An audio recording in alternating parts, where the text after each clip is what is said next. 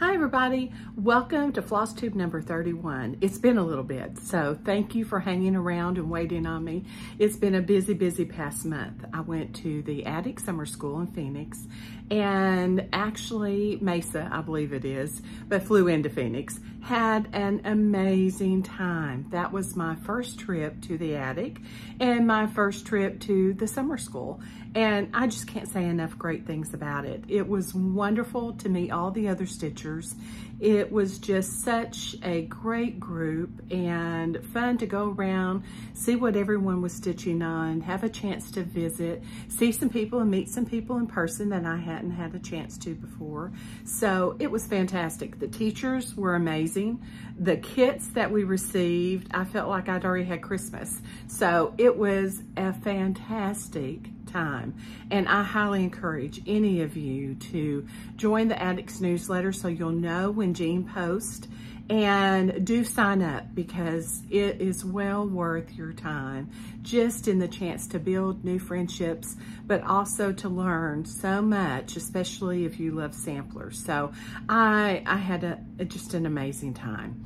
I then came home and my husband and I took a little bit of time and went and visited family. Some of them we haven't seen in a couple of years, and it was great just to get away and have a chance to reconnect and visit with them and kind of touch base since we've all been kind of hibernating the last few years. It was good to get out and do some visiting with family. So it's been a busy month, but it's been a great one. But I am glad to be back with you today talking and sharing some things that I've been working on lately.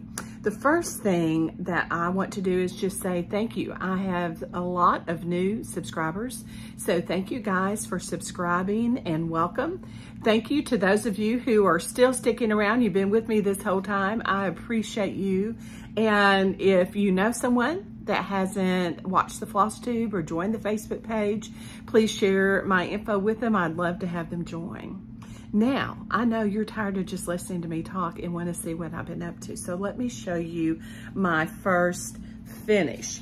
And you guys know that I love history and I love samplers.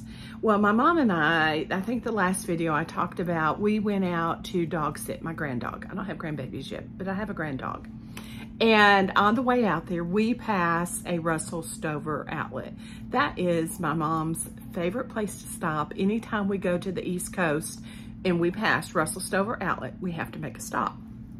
And so we stopped and was looking and bought a couple of different types of candy, and they have the sampler boxes. I have been on the lookout for one of the metal kind of vintage Whitman sampler tins.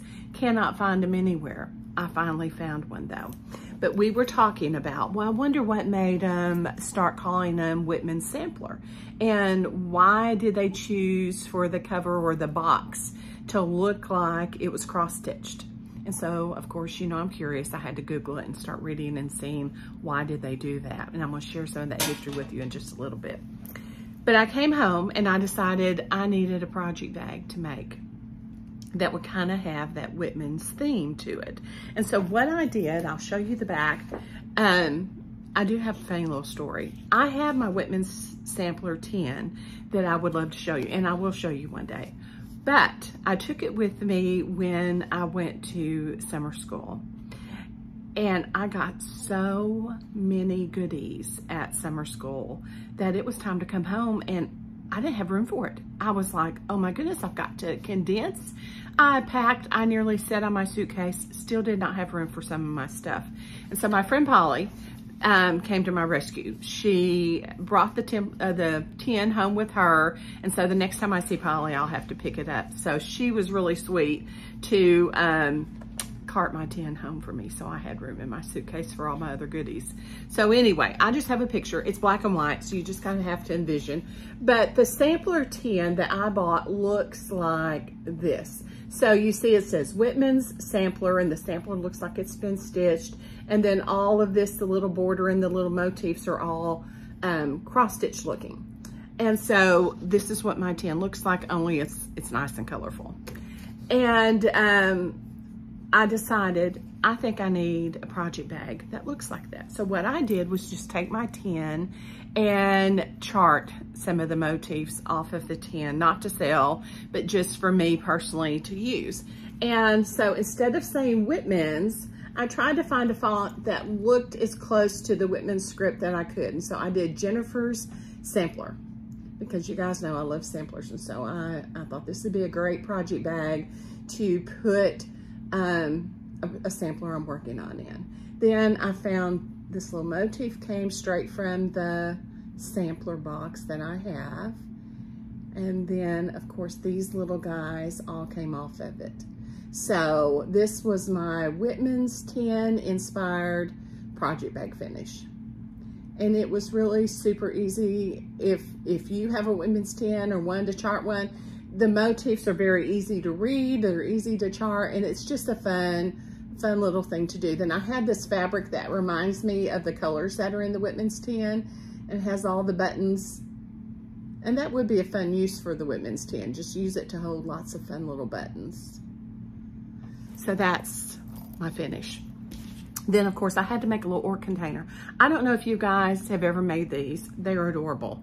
It's just flat, so it's easy to pack. And then when you get where you're going, you can just snap the edges. And when you get through,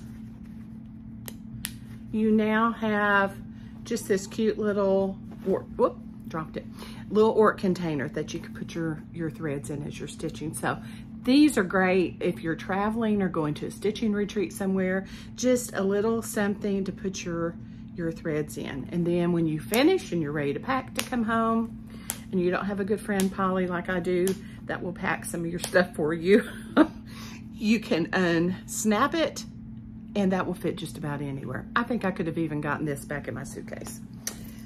Then let me share what I found out about the Whitman samplers. It was started in 1912, and during World War II, the Whitman's company would ship boxes of chocolates to the soldiers overseas.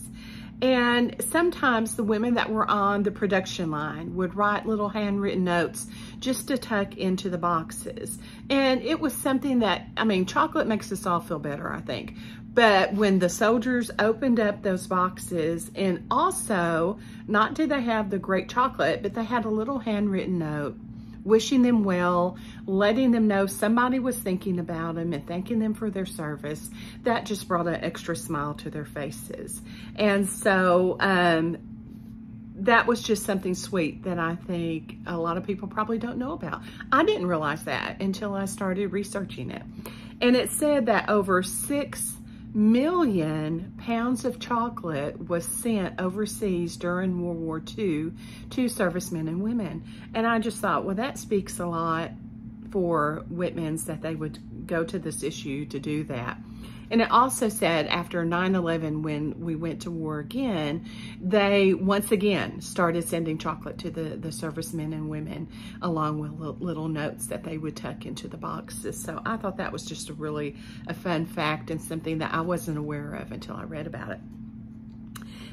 Something else that was kind of different about the Whitman's candy was that when you opened up the box, in the lid, there was a little index that would let you know, if you looked down at the little chocolates that were laying in the tray, you knew what chocolate was what. You didn't have to take a bite and say, ooh, I don't like that. I wanted something different. And you have a half-eaten piece of candy. You could just look at the little index and you'd know what kind of candy you were getting before you ever bit into it. Although I will tell you a story about my mom's aunt, my great aunt. My mom said she loved chocolate, but she had problems because when she would get a box of chocolates, everybody else, she had boys and people in the house, and they would eat her chocolate. So what she did, Mom said, she remembered this as a little girl, she would take a bite out of every piece of chocolate in her box of candy. So nobody would touch it because nobody wanted a piece of chocolate that someone else had already bit off of. And so I think of that every time I see a box of chocolate, about her taking a little nibble to keep everybody else from eating her chocolate. Another interesting fact about the Whitman's candy, it was the first candy in the United States to wrap their candy box in cellophane. And it became the largest single user of cellophane in America. That's just kind of a little trivia fact, but you guys may play Trivial Pursuit, and this may be a question, and now you'll know. Then this was the part that I was really interested in. I'm like, why did they decide to use cross-stitch looking designs for their box? And it said that Walter Sharp was the president in the early 1900s. And he was trying to think, what would be a great way to package this that would catch people's eye? And in his home, they had a sampler, a cross-stitch sampler, hanging up in the hallway. And it said that that was his inspiration. He thought that was a great looking sampler and it always caught his eye. And so he's like, why don't we just use a cross-stitch theme box for our design? And that's what they did. And it still is kind of present even to today. And it said that in a way it had a double meaning, because Whitman's sampler. A sampler could mean that you had a sampling of candy. The candy that they put in the Whitman sampler boxes was supposedly a sampling of their best loved candy that they sold. And so this way you got kind of a little assortment.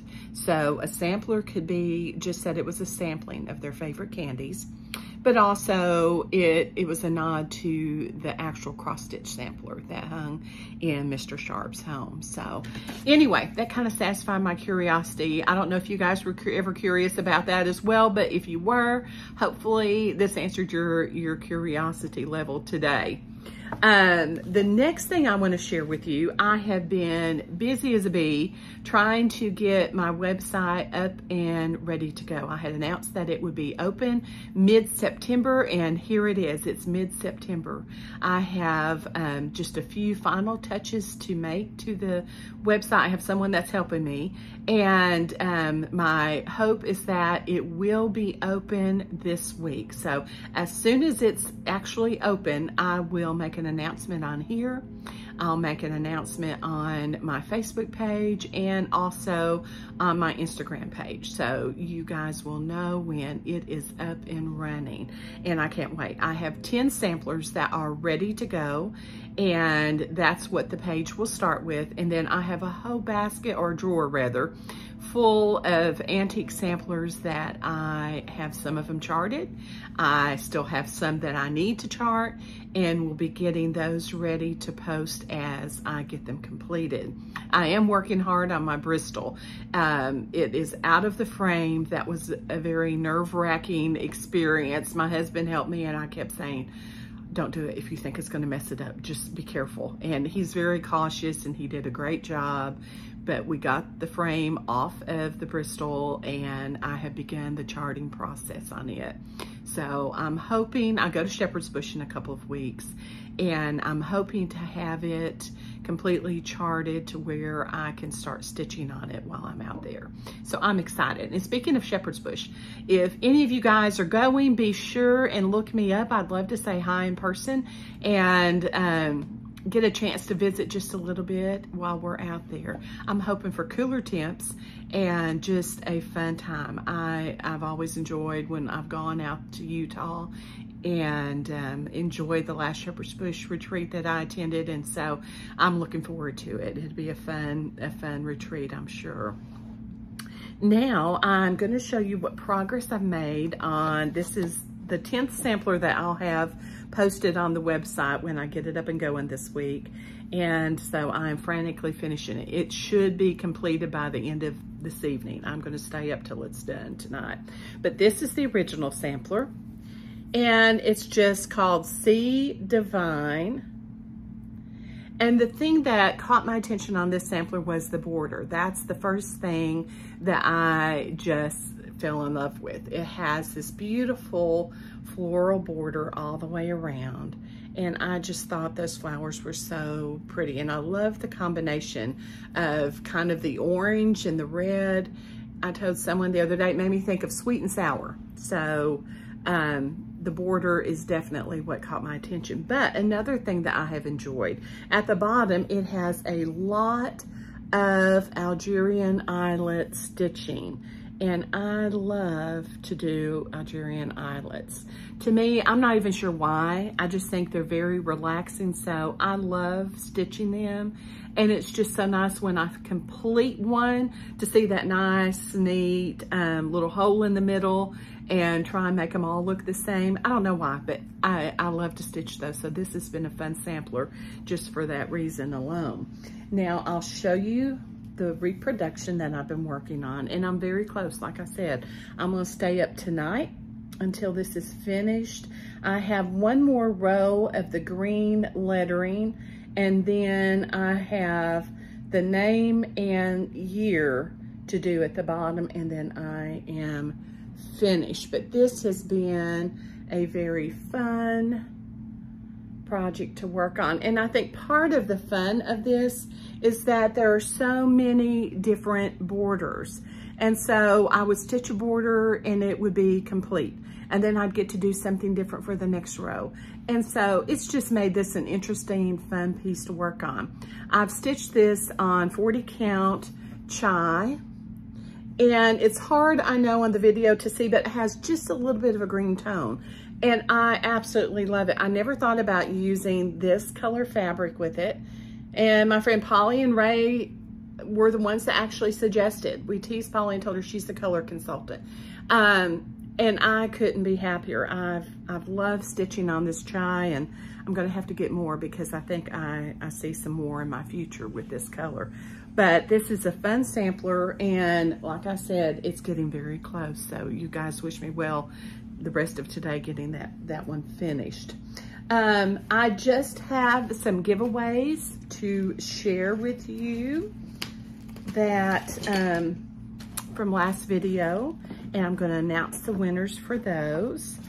The first was a little bowl, and I told you the story last video about this little bowl I got from Wegmans. And that winner is Janet Dobryden, so congratulations, Janet.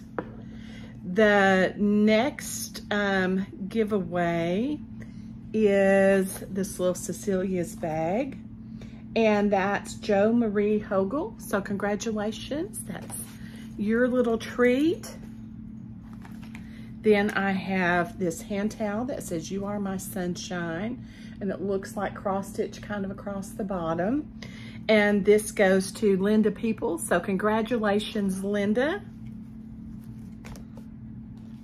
I then had some little fall finishing pieces, and those go to Kathy Burch, so congratulations, Kathy. And then I had two cross-stitch kits I picked up when I went out to Virginia. The first one was the Monticello pin pillow, and that one goes to Eva Eslami. So Eva, I'm sorry if I mispronounced your last name. You're the winner of that little kit. And then the last one was this Maria Monroe sampler adaptation, and the winner of that one is Norbert Herzog. So congratulations, Norbert. If you were a winner today, if you will send me your mailing address in an email, and I'll have my email linked below, I'll get these goodies out to you this week. I think that's basically all I have for today. I'm keeping it short and sweet. I hope the next time I come to you this week is to announce the website opening and let you guys see what samplers, reproduction samplers that I'll have available then. I do have one more announcement that I want to make, and if you follow along on the Facebook page, you're already aware of this, but next Saturday, the 24th, I will be announcing the registration details and the Zoom retreat details that I'm going to be hosting in February of 23. I'm looking forward to it. It's a fun theme, a fun finish, and lots of things that we'll be doing. So make it, take it, so I think you'll enjoy, and we'll just have a good time. So be watching. Saturday the 24th is when I will post the registration information, and I'd love to see as many of you as possible join us for the Zoom. We'll have a great time, that's for sure. So take care, keep stitching, and I will talk to you guys very soon. Bye.